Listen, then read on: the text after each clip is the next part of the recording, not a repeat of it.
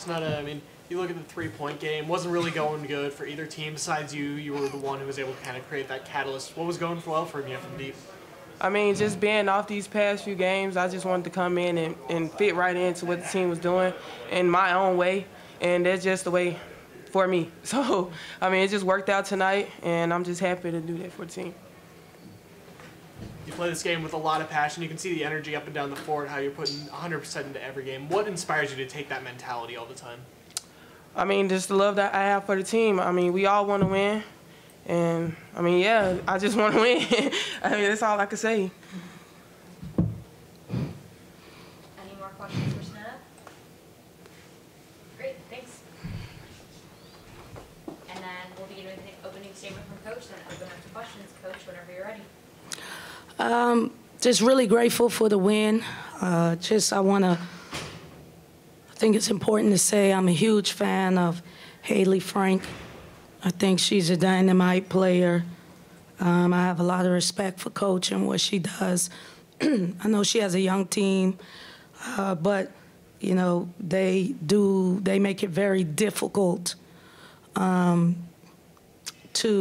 defend them. And I was just really proud of our team. 2 years ago, we came here and we did not allow them to make a three, and we wanted to recreate that again. And so our team was incredibly passionate about taking away the three and making them have to floor it. 17 points in the half, holding them to that. Beautiful basketball for a team that takes pride on the defensive end. Questions for Coach? Coach, you talk about that first half. What was the speech you gave to your team pregame to kind of get them fired up for this game? I don't know that we needed to get fired up. You know, like for us, we're on a mission. We knew tonight that if we win, we would clinch a double bye, and that's like the golden ticket, right, in SEC play. So, and Missouri just happened to be on the schedule next. So, we had really 2 good days of great practice. We were focused on trying to get stops every possession, and I didn't have to really say much. Our team did most of the talking. I know you talked about that double bye, not to look ahead, but what is your message and kind of like that goal as you head towards Greenville?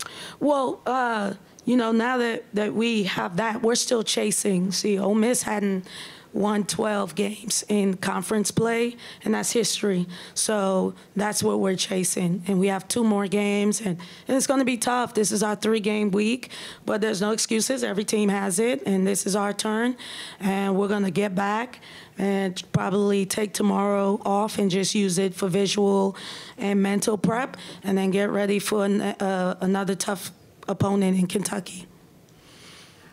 What's been impressive about Mama Dembele, you know, so far in SEC play?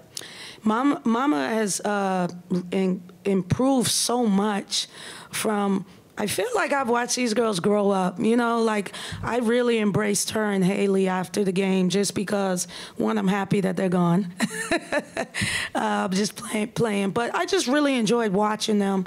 You know, I'm a basketball fan first, and so the improvement that Mama had has been tremendous. She's embraced her. She's always been a defensive Nat, but now taking on the role of scoring, it just really, and that's what Missouri needs right now with a young team.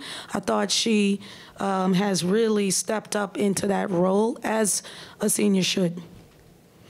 Coach, I know you talk about like how it means you kind of watch these girls growing up. How much, especially in the SEC, does that sisterhood mean to you? I mean, it means a lot. You know, the SEC is the only league where I don't know numbers. I know names. I know every single person that plays a lot of minutes, you know. And so in practice, I'll be like, when Haley gets the ball, you know, I'm not saying, what is her number? 43. I'm like, when 43, you know, so like we know these players, and the SEC, the Southeastern Conference has a certain sound, look, and feel and rhythm to it. And this is my 6th season, and I also remember coming in here and losing by 30, 40 points. You know, I'm not that far removed, so you know, I've been through the highs and lows of the conference, and just glad to be in the position that we're in right now. questions for Coach? Great, thanks. Thank you. Thank you, Coach. This is the youngest media crew I've been around. Have a good one. Thanks, everyone.